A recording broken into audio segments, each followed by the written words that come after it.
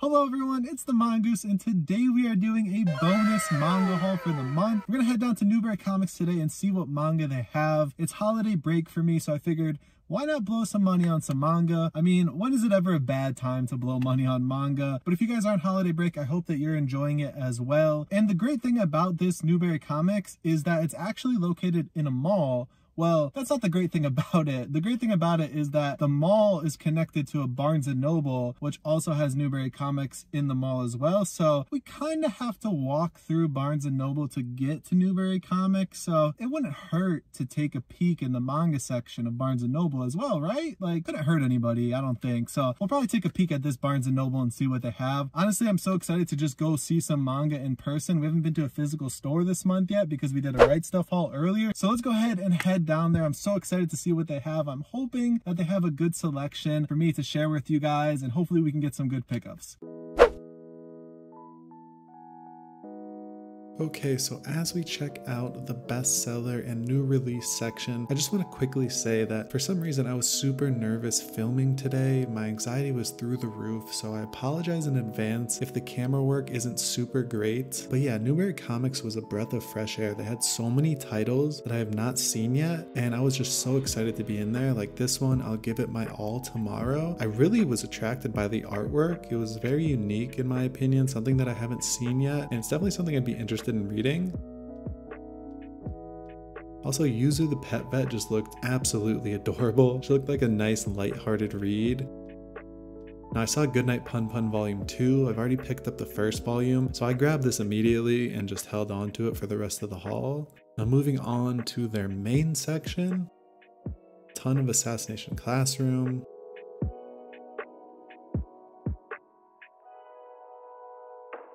They had Angel Sanctuary, which the artwork looked really cool in my opinion, and I was trying to branch out or do my best to branch out and like maybe pick up a few volumes or genres that I haven't read yet. I saw Baccano, and I've heard great things about Baccano, so this was an instant pickup for me.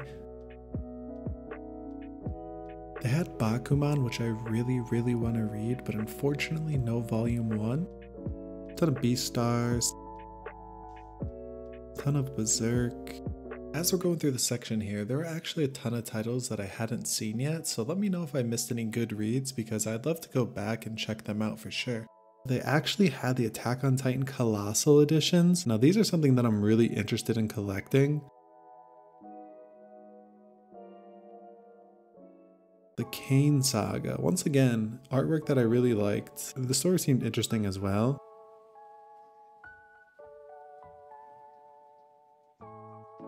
Still no Chainsaw Man Volume 1. Now they had Corpse Party Volume 1. The title grabbed me. I feel like I've heard stuff about Corpse Party, but I never looked into it, so I didn't grab it today, but it's definitely something that I'd be interested in checking out. Now City Volume 1, the artwork was so cool in my opinion. The cover art was awesome as well. It was really interesting, something that I haven't seen before.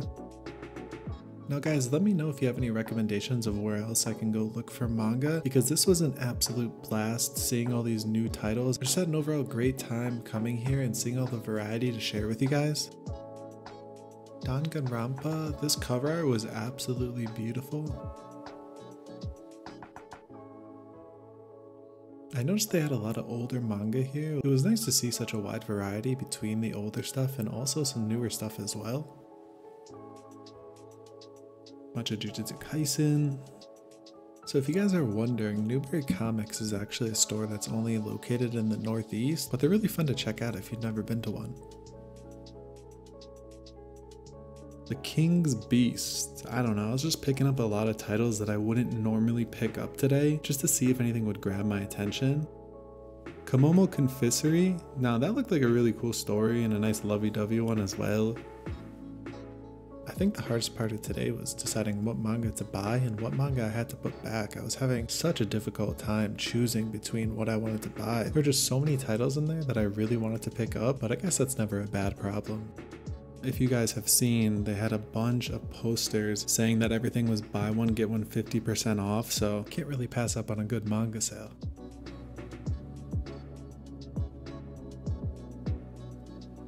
Now Monster, I've heard great things about Monster, but they only had volumes 4 through 8, unfortunately. Been having trouble finding the first volume. Ton of Vagabond, I know a lot of you recommended that to me, and Noragami as well. Have to pick both of those up at some point.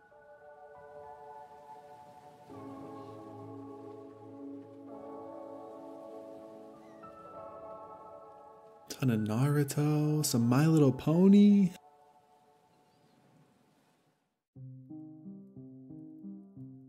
I had a lot of One Piece, but unfortunately no volume 4, 5, and 6, which is the next one that I need. Some more Vagabond. Pluto. That really caught my eye just based on the spine. It was absolutely gorgeous. I'm not gonna lie, I kind of forgot about it. Otherwise, I probably would have picked it up. Now this, Platinum End Volume 1. I have been searching far and wide for Volume 1 of Platinum End. That's an instant pickup.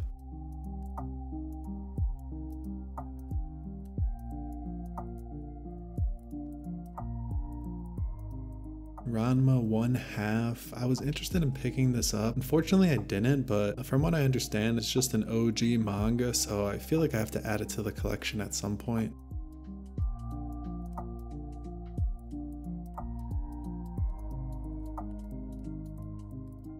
Now, Say I Love You. This is another manga that I kind of forgot about. I just got so lost in all the other ones. That's one that I probably will go back to at some point.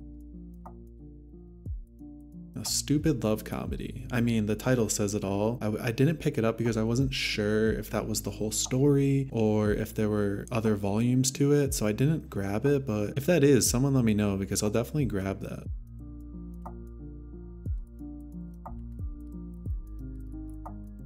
Now they had a Silent Voice box set, and to this day I am still regretting not picking it up. I might go back and pick it up because A Silent Voice is so good and I really want to add that to the collection. I don't know about you guys, but I was so happy to be looking at manga physically in person. It's just such a peaceful activity that I look forward to every single month. Val Love. The neon lights looked really cool in my opinion. Now wotakoi, so many of you have told me to read wotakoi, so you know I had to pick it up. I'm glad that I finally came across it and super happy to add it to the collection. Now unicorns aren't horny. I don't know what this is about, but it's intriguing me based on the title. Welcome to the Ballroom. Not gonna lie, I forgot about this one as well. It's a common theme today, but it seemed like an interesting story about ballroom dancing. A manga that I've really been wanting to get my hands on is When Will Ayumu Make His Move? Unfortunately, they didn't have it, but I'm still going to be on the hunt for that. I had a lot of box sets here, which were definitely calling my name. Some more recommended and bestsellers. Dengeki Daisy looked really interesting. I like the artwork.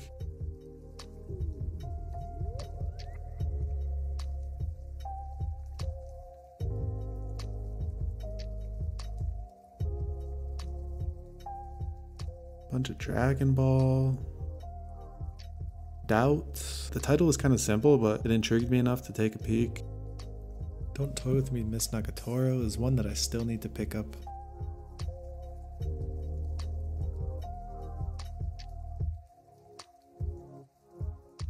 Now Fangirl. This just looked really cool, the artwork on the cover. Everyone's getting married, seemed like, I'm assuming, a love story. Happiness. Now this caught me by surprise. When I saw the cover I was like, whoa, this does not match the title, but definitely made me want to pick it up. I was between this one and another title that I was going back and forth on for a bit.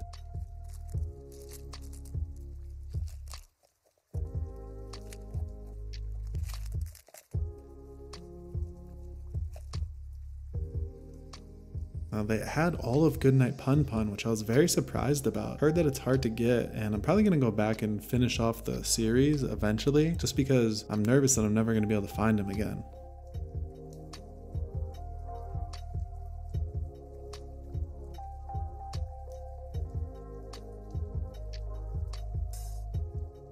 Idle Dreams. Now this manga actually had a super interesting premise to it. It's something that I definitely want to pick up in the future. Hiding Closer. I don't know if this was like a play on Jekyll and Hyde or something, but I wanted to kind of find out what was going on with that teddy bear.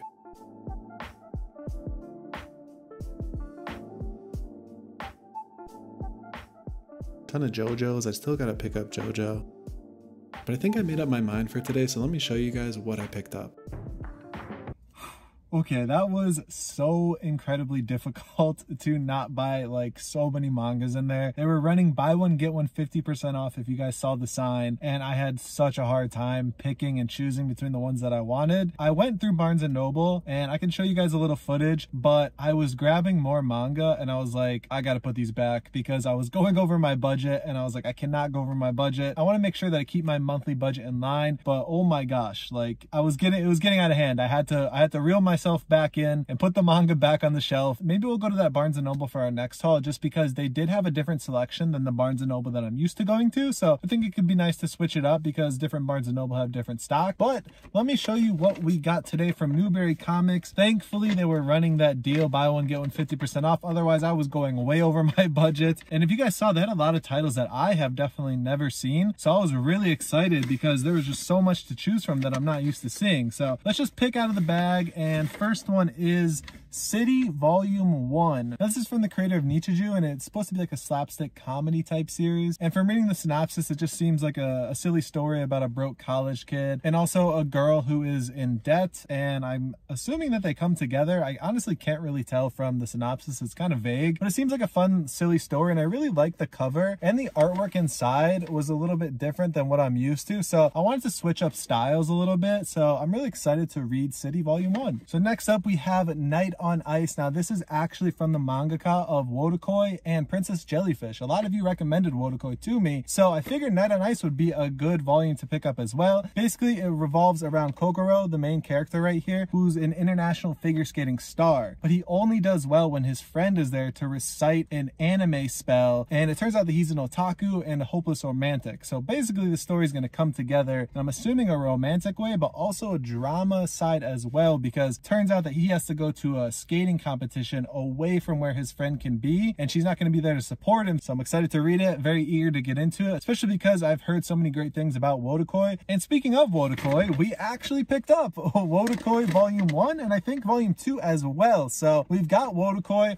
A lot of you told me to get it. It seems like a great rom-com, so honestly, there's not much else to say. You guys know I love my rom-coms. You guys know I love my romance. Wotakoi seems right up my alley. It's about an otaku as well, so it fits right in. I'm probably going to end up reading this first after I'm done reading what I'm currently reading. So we picked up Volumes 1 and I guess Volumes 2 technically of Wotakoi. Okay, so next up we have Sankareya Volume 1. Now, this was a story that seemed very interesting. I don't think I picked it up in the haul, but I was browsing afterwards, and it seems like a very interesting romance story, but basically it's about the main character right here, who we can't really see, named Chihiro, and he has an unusual obsession with zombies. But the obsession with zombies is actually he feels sympathy for them instead of the actual survivors in the zombie apocalypse. Kind of a weird concept, but basically what happens is he decides that he's going to concoct some sort of potion to resurrect a pet that passes away, and then what ends up happening is he comes in contact with a popular girl at his school who he tries to convince to be a test subject for the resurrection potion as well. So I think what's going to end up happening is it's going to be like an interesting romantic comedy between a zombie and a human, but I'm interested to see what unfolds in this story.